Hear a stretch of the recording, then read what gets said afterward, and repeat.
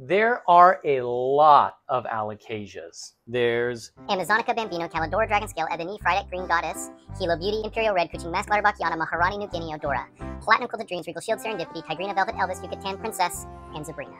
That's one for every letter of the alphabet, and that's just from our website. I did skip J, U, and X. Let me know in the comments if you know an Alocasia that starts with one of those letters. Why are there so many different kinds of Alocasias? Well, to answer that, let's start with the basics. What is an Alocasia? Taxonomically speaking, Alocasia is the genus. Follow that up the ladder and you reach the tribe Colocasiae, which sounds a lot like Colocasia. Informally, we refer to Alocasias and Colocasias as elephant ears, which is basically the layman's term for their shared tribe. As similar as these genuses are, they're generally told apart like this. Colocasias grow to be much larger, prefer more water, are more fragile when they're babies, but stronger than when they're mature. Their leaves tend to point downward, just like this, and so on. Alocasias are more petite, they prefer less water, they're hardier as babies, but more fragile as mature plants, and their leaves tend to point upward. Oh yeah, and most of those wacky leaf shapes, those are all on the Alocasia side of the tribe. Now, none of that is true across the board, and taxonomically speaking, what makes them different has nothing to do with what's above the soil line, but what's below it. So right here I have a Maui Sunrise Colocasia. I'm going to dig the soil away so that we can see what secrets lie underneath. Here I have a Boa Alocasia. I'm just going to pull that soil away as well. Alright, so I have the Colocasia here on my left and the Alocasia here on my right. Colocasia species are primarily tuberous, meaning they grow from large underground tubers that store nutrients. The tuberous system allows Colocasias to regenerate annually and grow vigorously in marshy or aquatic environments. The Alocasia, the boa I have over here, these, on the other hand, are primarily rhizomatous, meaning they grow from rhizomes, aka underground stems. You can even see that looks like an underground stem. And these stems spread horizontally. Rhizomes allow Alocasias to have a more upright, compact growth habitat. You can even see that's even pointing upward right there. In the wild, there are dozens of varieties of Colocasias, but there are more than 90 Alocasia varieties occurring wildly in nature. And botanists are always discovering more. This is due primarily to their diverse natural habitats and adaptations to a wide range of environmental conditions across subtropical and subtropical regions. For example, Alocasias in rainforests may have large, bold leaves to capture light, while those in more humid or mountainous environments may have more narrow leaves and colorations to help cope.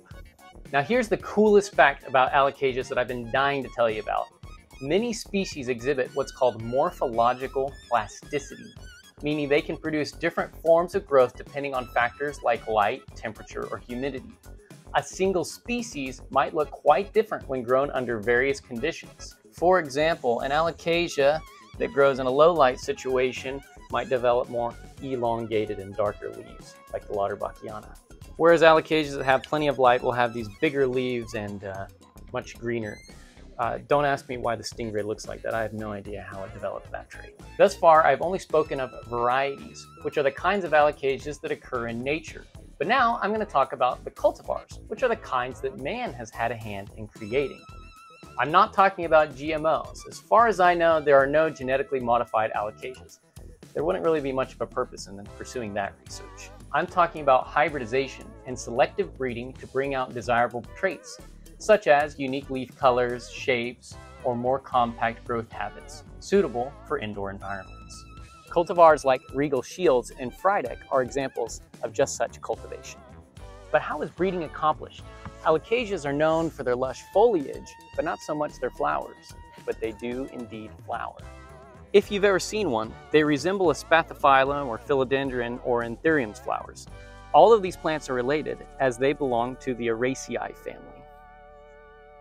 By taking pollen from one Alocasia flower and pollinating another plant, hybrids upon hybrids upon hybrids have been created.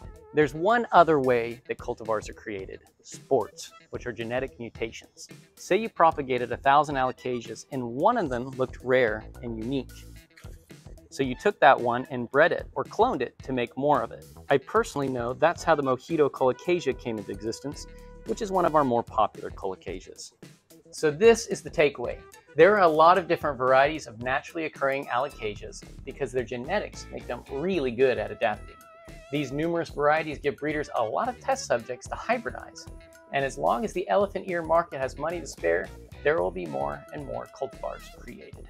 Now, for 5 rapid-fire fast facts about alocasias. I already talked about how spathiphyllums and anthuriums are close relatives of the alocasia, but there is another plant that's even more closely related, caladiums. So closely related, in fact, that the Hilo beauty you'll sometimes refer to as an alocasia and sometimes as a caladium. Botanists just can't figure out how they're going to categorize this one. Number 2, one reason they're not known for their flowers is because they are small, inconspicuous, and they bloom in the evening. They release a faint, sometimes unpleasant scent to attract pollinators. Number 3, while some colocasias are edible, alocasias are not. They contain calcium oxalate crystals, which are toxic to pets and humans. They can cause irritation or swelling in the mouth and digestive system. Both alocasias and colocasias are known for their rapid growth, so they make for interesting time-lapse videos. Check out what I mean in this video right here. Most alocasias live 5 to 10 years, but the bigger ones can last up to 20. Who knew that houseplant would be a longer-term commitment than your pet?